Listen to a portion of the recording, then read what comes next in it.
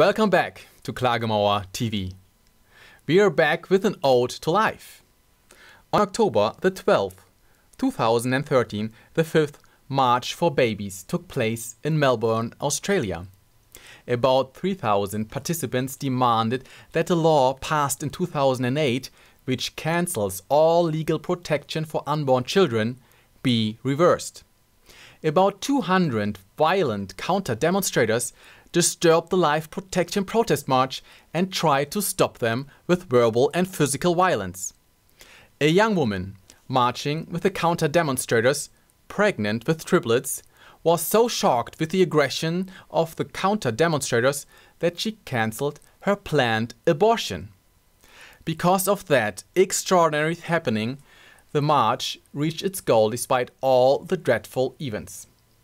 As you can see, life is stronger than death.